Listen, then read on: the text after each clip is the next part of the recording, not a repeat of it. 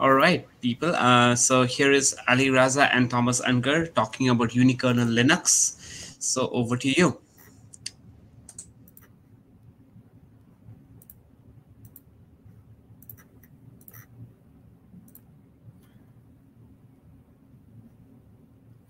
Can you see my screen?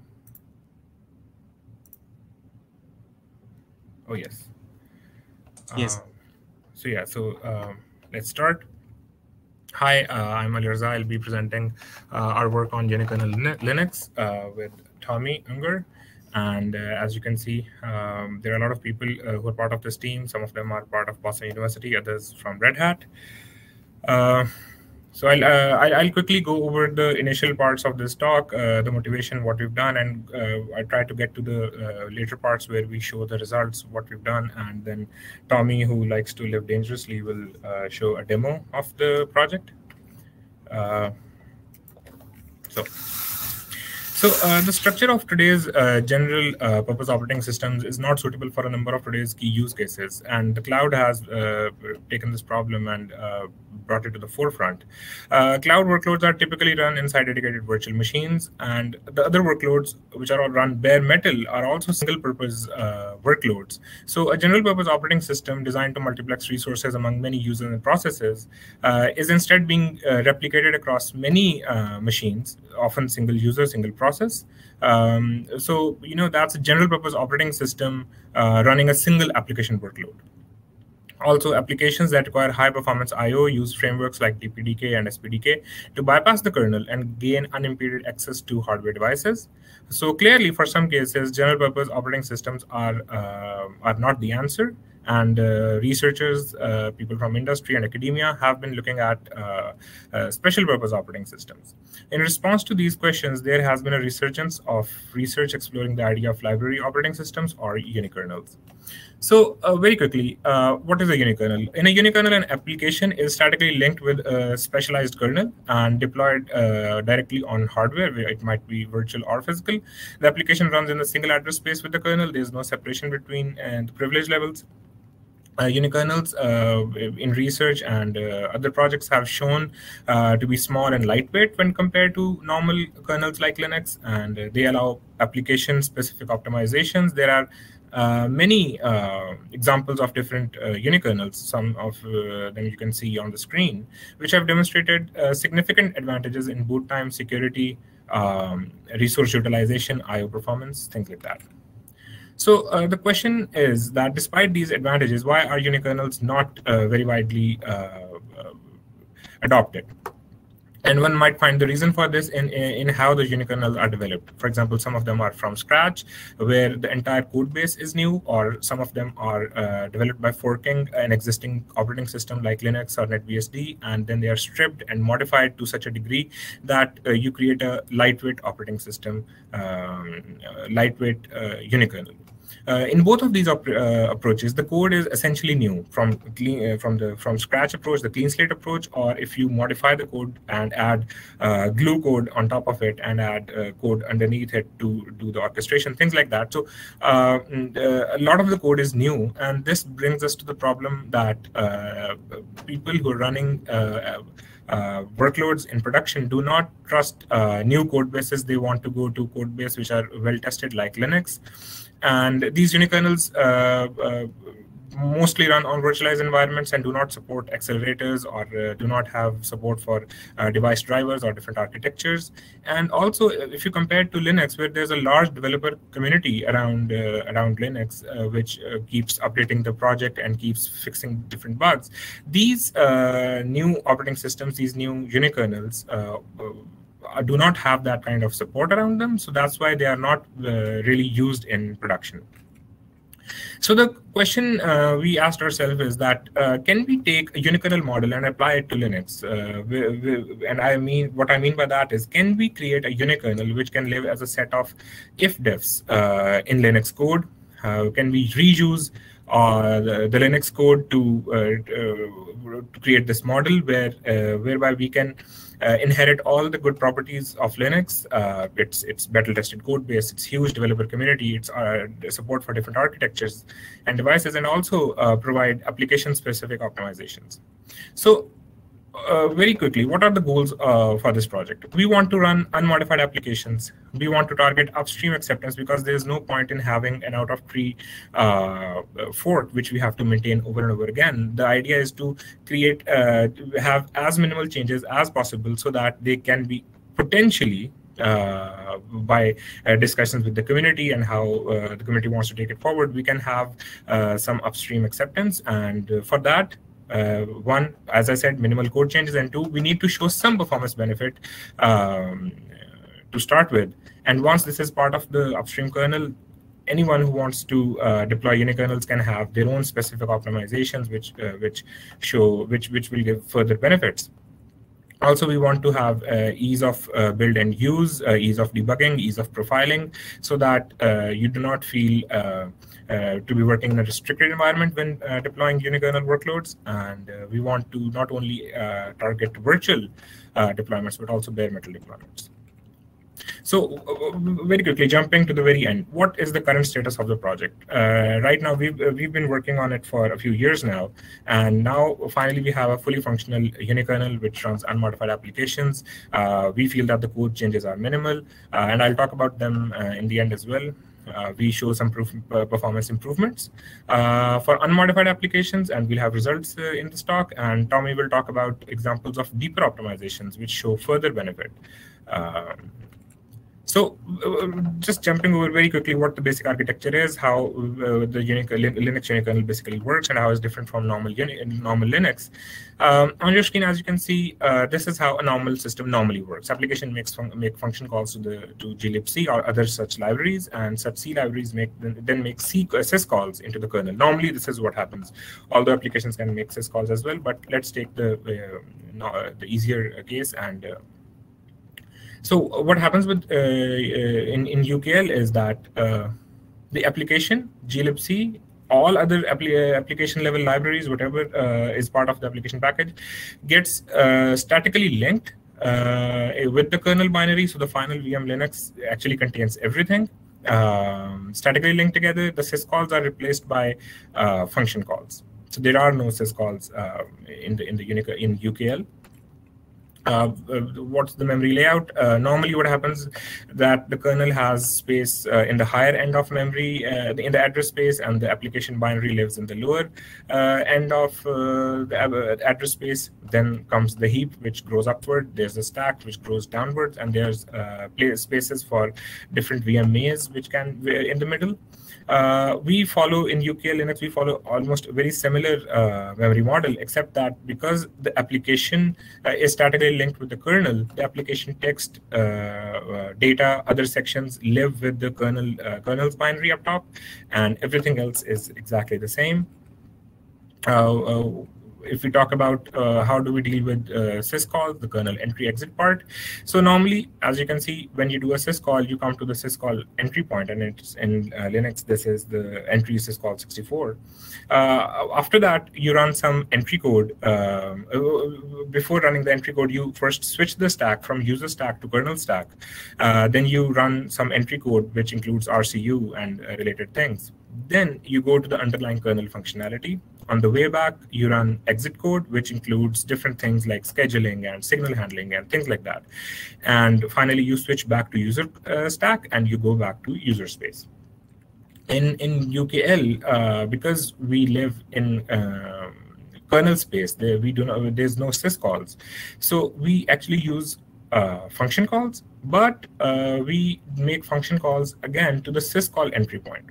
What this gives us is instead of reinventing the wheel, instead of figuring out how to handle signals, how to do scheduling, where to do the stack switches, we simply reuse all of the code that Linux has. This also gives us the benefit that the application gets an environment which it expects. Application code gets the environment which it expects to get, and the kernel is also dealing with application code which is scheduled in and out, which and deals with the RCU at clearly well-defined points. So we reuse a lot of kernel, and we reuse the kernel entry and exit code.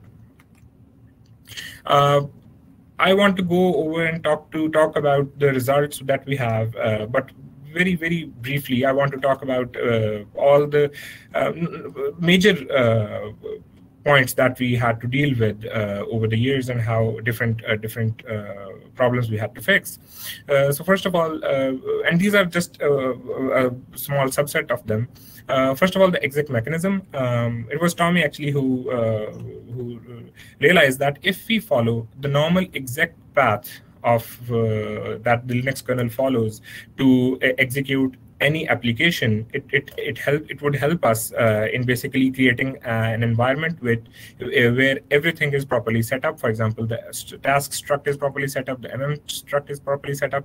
Only two differences that we do here are, and this is hidden behind if defs and if conditions, that we stay in kernel space. We do not return iret back to user space. We stay in kernel space, and also we follow the entire exec path without actually having an elf binary. So we do not run those parts of the code. Otherwise, everything else is properly set up. This also allows glibc to do all the initializations when glibc code is called, because it gets an environment which is properly set up.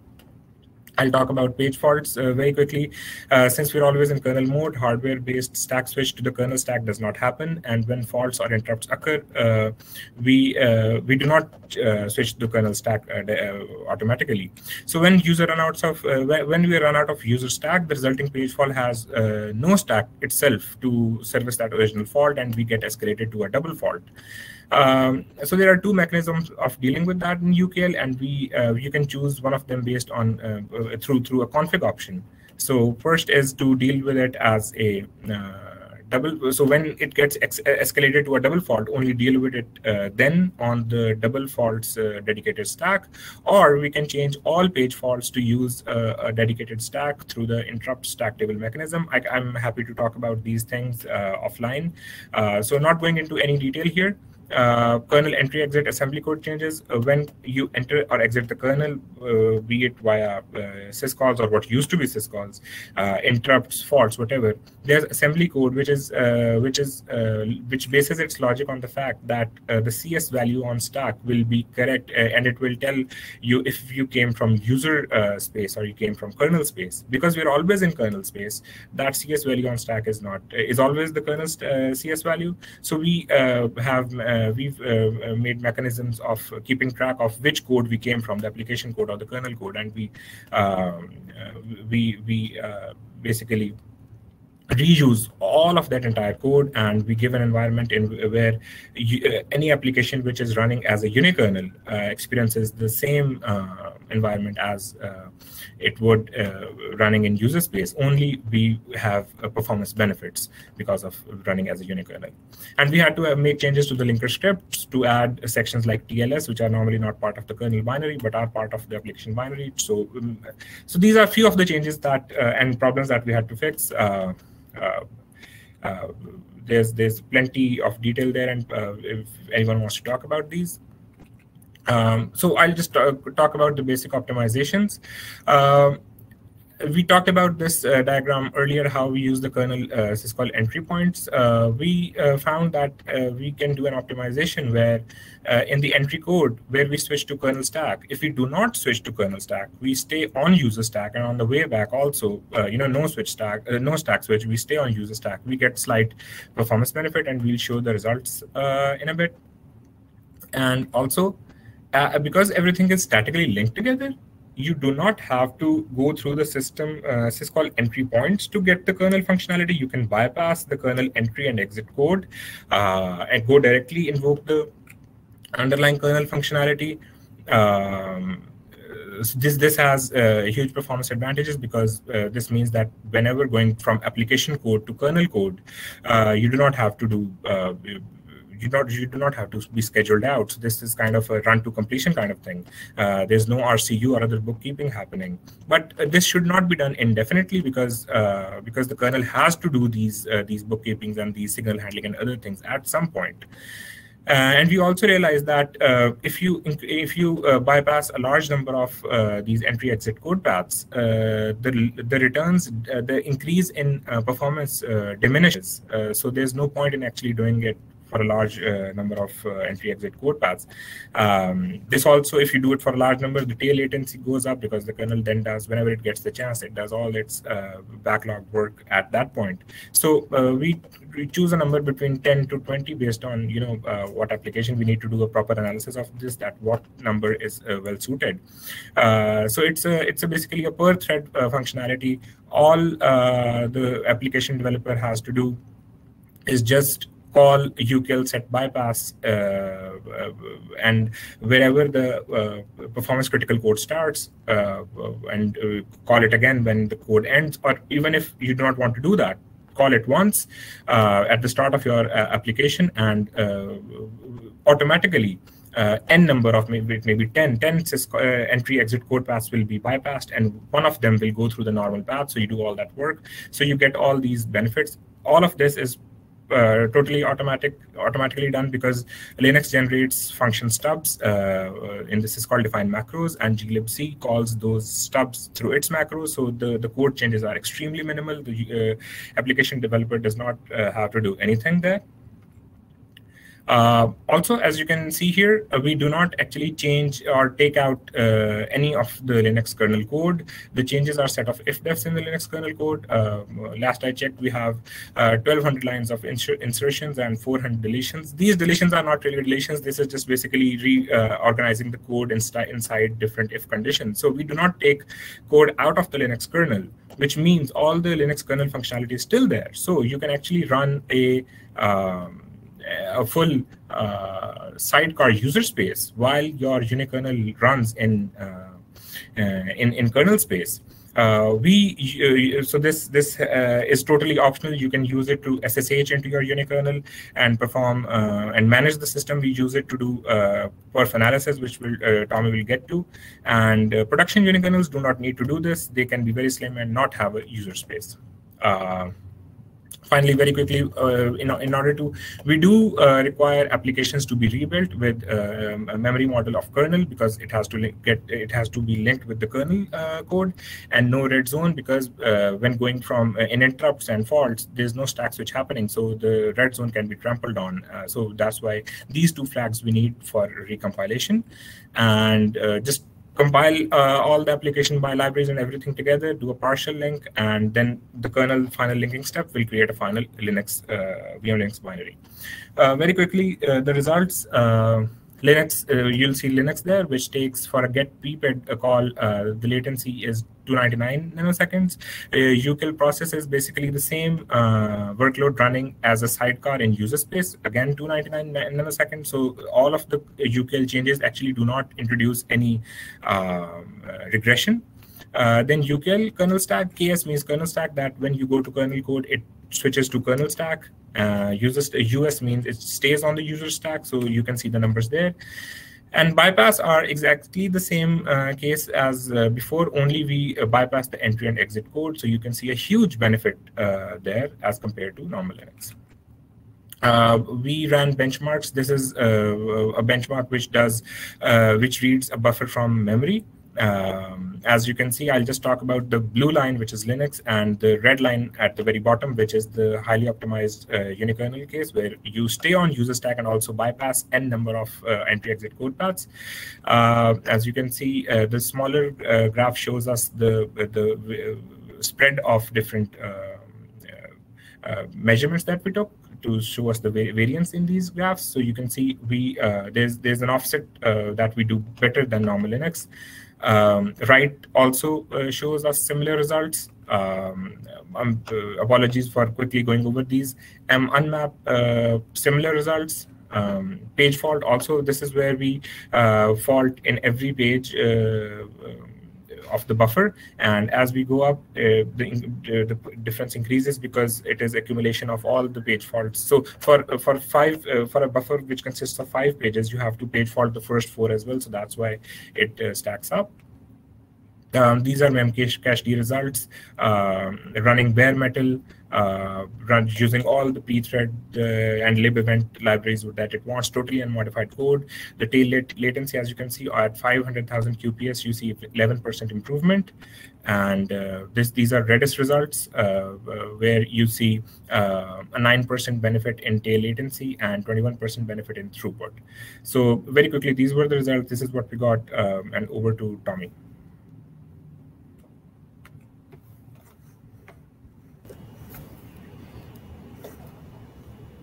Thanks, Ali.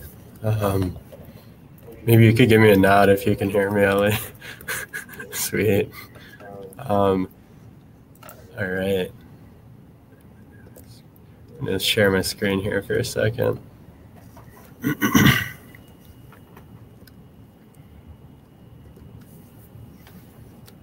If it lets me.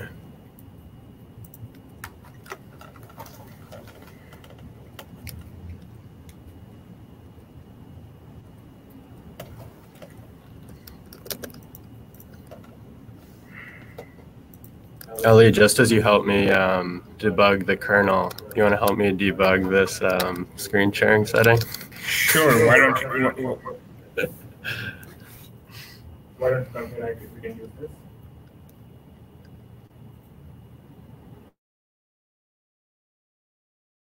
I'm not set up over there. So, do you mind taking a quick look at my screen over here?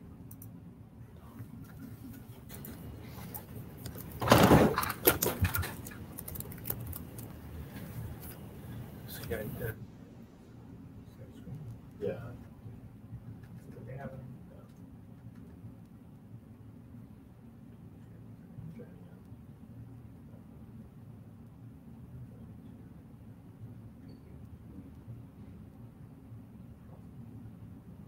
This one? That's set up.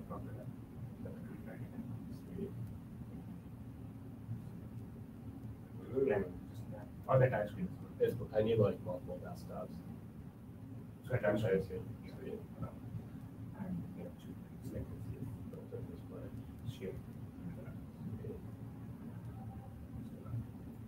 Okay, I can Yeah.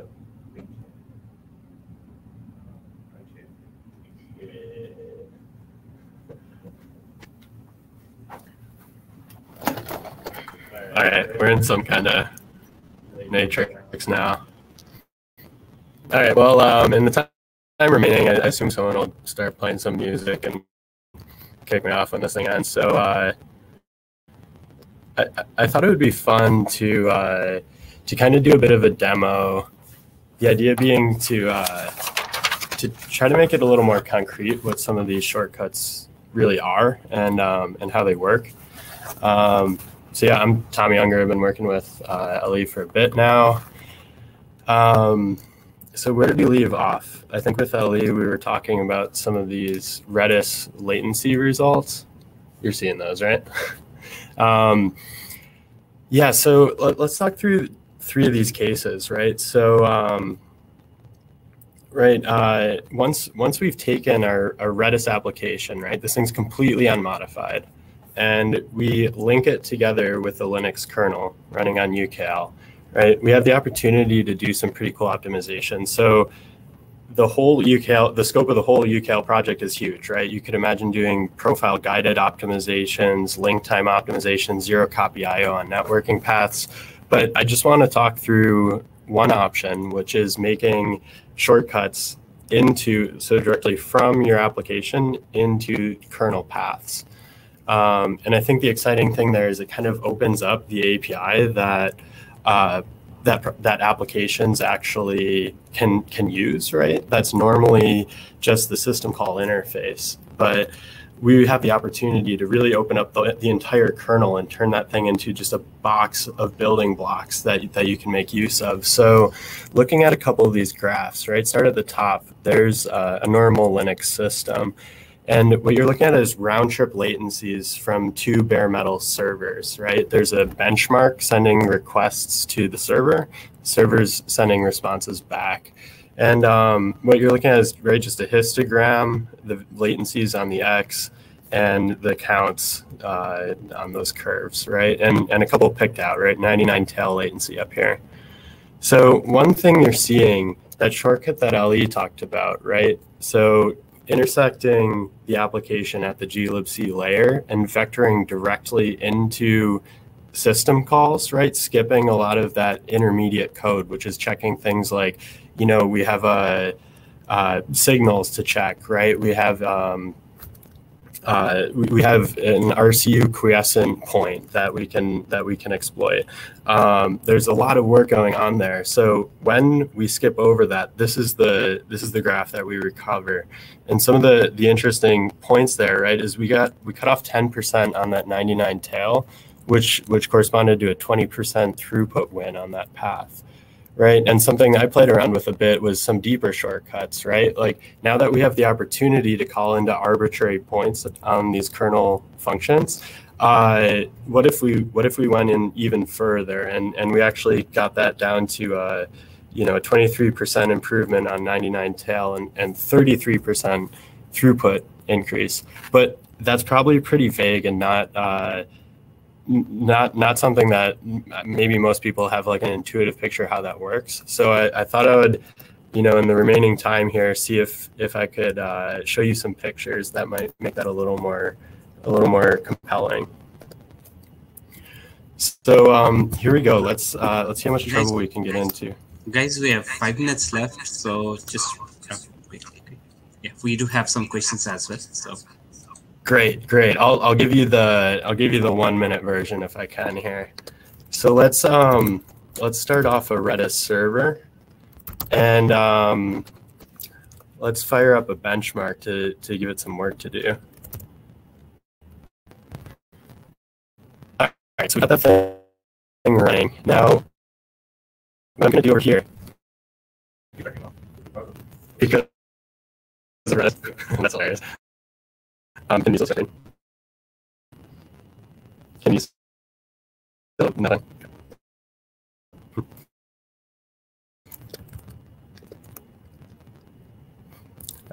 We're good. Yeah, I guess I'd never run a high throughput, low latency server while presenting before, and apparently my machine can't pull that off. But so I kicked off that server and I generated this profile. Which is just periodically sampling where that computation is and performing a backtrace, right? So what function are you currently running and why are you running it? What I'll show you here is when you process that thing, you can actually generate these flame graphs, which I find really useful for understanding what's going on in those processes, right? So here's the result of profiling that server. Down here's some of the Redis code, and then you can see there's a jump into glibc, right? Redis calls glibc, and then there's a transfer into the kernel mode, right? And so when we talk about these shortcuts, right, the ability to jump around the system call entry and exit paths, what we're really talking about is going directly from this write call, right, directly into ksys write, the kernel system call handler for the write system call, right? When we talk about these deeper shortcuts, there's so much work on every single one of these calls where the kernel's just taking that opaque file descriptor, write to file descriptor 7, and it's saying, wait, I have to go through the virtual file system layer, right? Oh, that thing's a socket. What protocol is it using? Is it UDP? No, it's TCP. Okay, so now we're finally at the point where we can start the network protocol that actually sends this thing off. So I'll cut it off there. But the point here is just by building our application together with the kernel into a single binary, we give ourselves a lot of opportunities for optimization. And one of them is exploiting this much wider API, right? Instead of just system call interactions, you can actually jump into arbitrary kernel paths. So I'll stop there.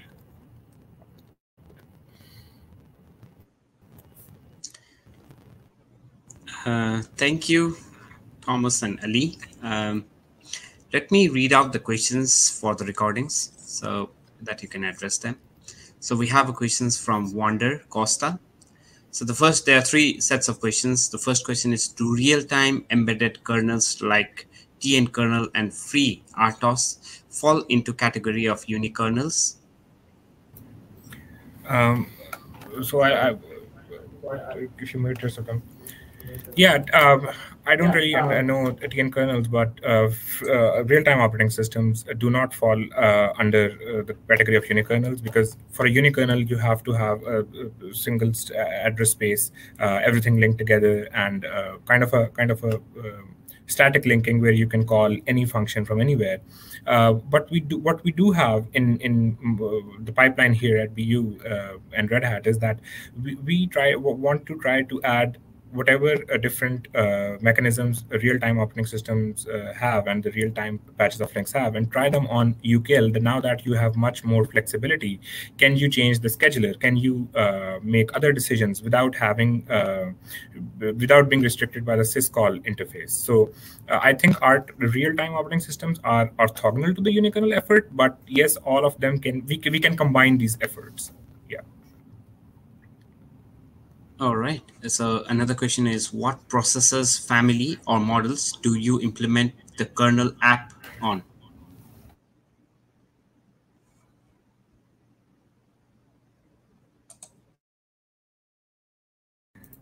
Yeah, so we used right now UKL is running on x86 64 Intel processors.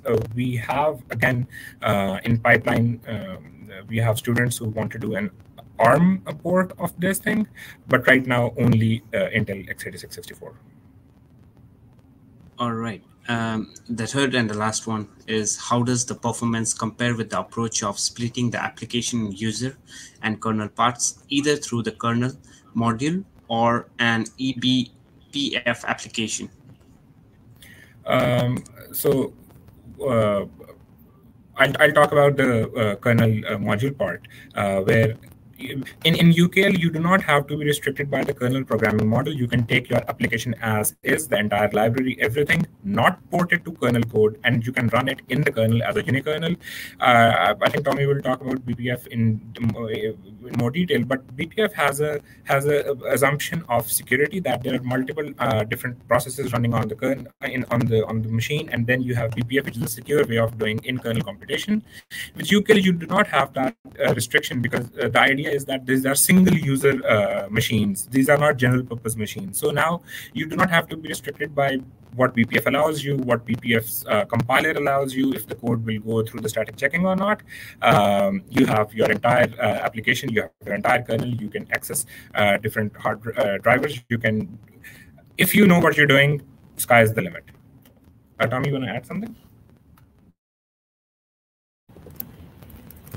Yeah, I think it's a in-depth conversation about how these things, how these models compare to module programming or BPF. But BPF, I mean, yeah, if the code you care about, you can inject it into the prologue or epilogue of a kernel function. If that's enough to implement what you need, that's great. I think that UKL allows a lot of cool spaces that you just can't do when you aren't jamming those two programming models together, right? And an example there would be running profile guided optimization across your application, the kernel paths at the same time. So yeah, they're kind of in some ways complementary. In some ways, they have slightly different kind of research spaces, but yeah, we love BPF, use it all the time for profiling and prototyping stuff. Yeah, I think one interesting thing is you can write code in the application model and then run it in ring 0 on UKL, right? And that's something that in the restricted model of module programming, you don't really have full access to, for example, a glibc underneath you. So if you wanted to put a machine learning algorithm on what used to be a kernel path, right? You can use these high level, you can run Python code in the middle of what you'd normally consider a kernel path. So yeah, I think they're very different projects, but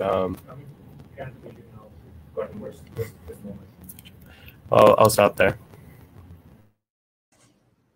All right. The Harry just gave us a comment about the person who gave the BPF talk.